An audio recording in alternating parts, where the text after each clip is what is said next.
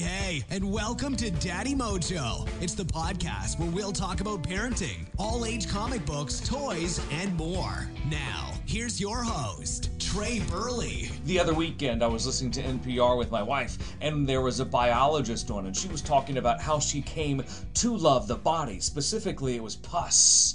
And when she was a kid, she found out about pus and how it was formed. It's fascinating. Then I got to thinking about it. Wow, that is gross. Super gross. Ready to Read Level 2 has a book that is just in that vein. It's called Super Gross.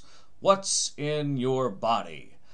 And it's gross. But it's gross appropriate, age appropriate for those early elementary school kids. I'm going to call them first through third graders. Those first graders will need help reading it. Those third graders should be able to read most of the words. And those second graders, they're going to be the sweet spot for this book. It's a level 2 book. And this book series is great because it allows kids the easy, identifiable monikers and the way those books are tagged so they can keep going as they aspire to read more, learn more, and comprehend more. And Super Gross is disgusting. How is a scab? What's a scab do? How does pus form? What are those little bugs on my arm that I can't see? It's great, it's curious, and it has chapters.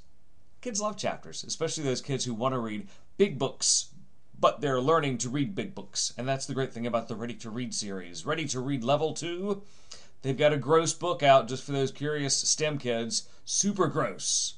What's in Your Body? It's going to be great for those STEM curious kids in first through third grade. Thanks for listening to Daddy Mojo. Be sure to tune in next time. For more information on any of the things we talked about today, just check out the website, daddymojo.net, or hit us up at Daddy Mojo on social media.